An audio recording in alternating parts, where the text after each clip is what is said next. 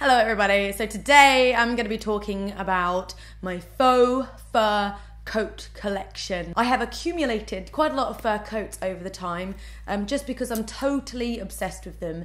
Reason being, I love fur coats just because they just add a bit of pizzazz, a little bit something extra to your outfit. You could be wearing something pretty basic and a fur coat would just add, you know, a bit of glamour, a little bit of, you know, niceness to it, a little bit of edge. And also on a night out, when you're on a night out, and I know, let's face it, like people just wear dresses and they don't really wear much, and it's kind of like, if it's cold, if you wear a fur coat, it's cool because it still holds that glamour. It's still nice. Also, it reminds me of like the old days, like vintage glamour, Hollywood glamour, whatever. I just love them because of all these sort of reasons. So without further ado, let's go. This first coat I've had quite some time. I got it last winter. It's one of my favourites because of how many colours are inside of it. It's kind of like a My Little Pony coat. I love it because it's super fluffy, and I love that it's like all these different pastel colours.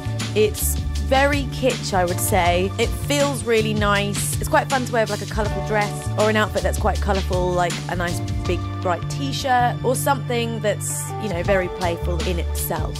This is my newest coat of my collection, and I must say it's one of my favourites. It's just probably the most wearable coat that I have. It's got a very luxurious look to it, and because it's grey, it kind of goes with pretty much everything. I love that it's quite thick, and I love the shape of it. It's super snuggly, this one. I think I got it in a larger size on purpose because I wanted it to be extra snuggly and comfortable. This coat is probably the most unusual coat in some respects. It's the most unnatural looking one because the leopard print is white, black and a bluey green colour, and then of course there's the pink collar. This one's from ASOS. I saw it and I couldn't unsee it. I like it because it's a little bit crazy. It's quite thick, I would say. It's one of those that you can't necessarily wear with everything, I'd say, but if you're just generally going for quite an outgoing, kitsch, kind of crazy look, then this is absolutely perfect. This is probably the thinnest coat of them all. It's from Topshop. I got it last year.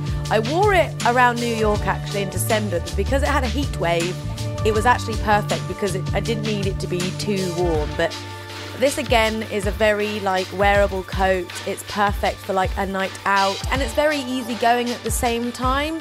I like that it's quite thin because, you know, it's good for transition seasons. This one is probably, yeah, it's on probably one of my most favourite coats I've ever owned. I got it in a Topshop sale last year, and it's this unnatural looking leopard print coat because it's so fluffy. I mean, I don't think there is a leopard on this planet that's quite so fluffy, but again, it's really great for just throwing on whenever, like pop into the shop, just throw it on. It's a throw on coat, but it's also super glamorous at the same time.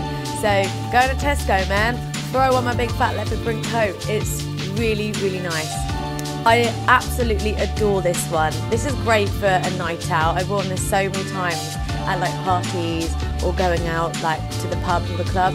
And I just love that it's like this cream to pink ombre. For me, it matches like my hair and my general kind of tones that I wear on my face, and generally me. I really like that it's quite a long, shaggy look fur. Again, it makes it look a little trashy in a way, like trashy glamour. I love all that shit, so I'm a big fan of this.